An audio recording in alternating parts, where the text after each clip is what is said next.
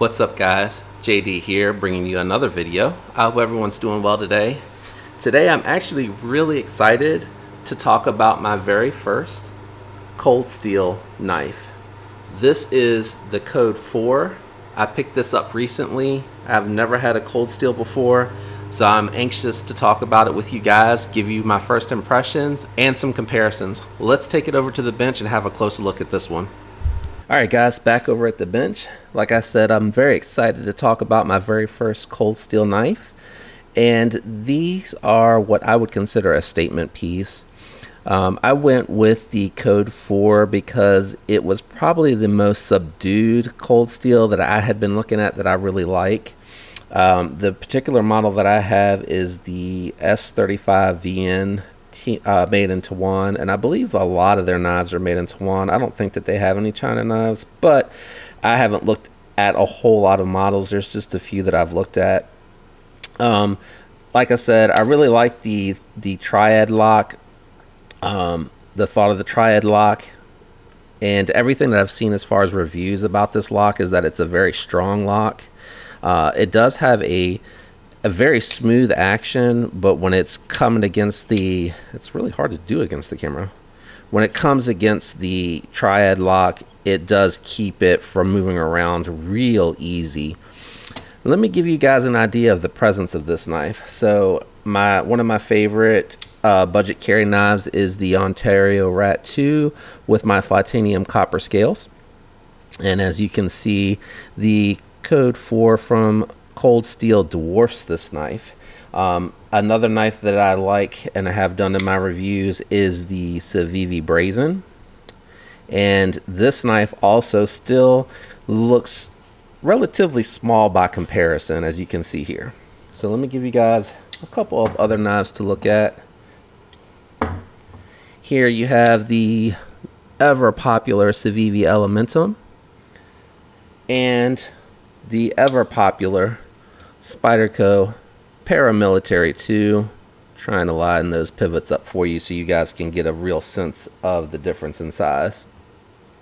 One more knife that I haven't necessarily done a review on just yet, but I am very excited to do one in the future, is going to be the Hogue Doug Whittaker N20CV. Also a very big knife, and as you can see here, the Hogue's overall presence is dwarfed by the Code 4. Now, the knife itself feels really well made. The aluminum scales on here, they probably come off as a green, but it's actually really just a dark gray. And again, it does have, and it's really hard to get it to do it on camera because of the angle, a drop shut. One thing that I thought that was very unique that I did not know about before ordering this particular knife is that it doesn't have a reversible pocket clip, but instead it comes with a right hand and a left hand carry due to the curved nature, because the curved nature would have caused this to curve back. They actually give you a right hand and a left hand pocket clip. Now, the one thing that I will say that is very interesting with this triad lock is that this particular piece here, I wasn't sure why they didn't have the blade edge coming closer towards the grip. And what I realized is that if you're operating the triad lock and it's dropping shut, that actually will prevent it from actually catching your fingers and nicking it. So I think, and that's what it seems like, that's a preventive measure that they design into the knife. As you can see here, it's the S35VN, which is a really good knife steel. What I do actually like to carry with this particular knife, it's really hard to get it in frame, it's so large, is my pocket organizer with my Victorinox Super Tinker in the green, OD green micarta scales, even though this is really more of a dark gray coating on the aluminum scales.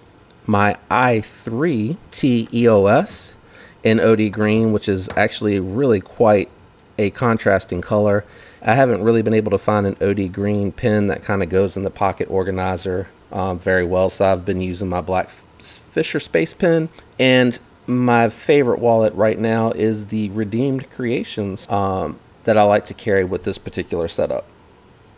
One other thing that I'd like to do before I get back to the knife, I'd like to give you a comparison of profile to the other knives that I did earlier. Let me give you the comparison on the profiles. Here it is against the Civivi Elementum. As you can see, this is much slimmer than the Elementum. Here it is against the Ontario Rat 2. Sorry, I'm trying to line that up. As you can see, it is slimmer than the Rat 2. Here it is against the Hogue Riddiker, which you can tell it is full grip knife. Here it is against the Brazen, and one more knife, the Spyderco PMT. So even though this knife is really large, the blade centering and the quality of this knife is outstanding. And like I said, its presence and the overall knife itself is quite the statement piece. And I did go with the Code 4 because I felt like this was probably the least of a statement knife out of their current lineup of knives that I am interested in and that I like. And again, it's just a really cool piece. I have seen many reviews, videos, and folks talking about Cold Steel, and a lot of the knives that they do are just a very aggressive, like I mentioned, a statement piece type knife.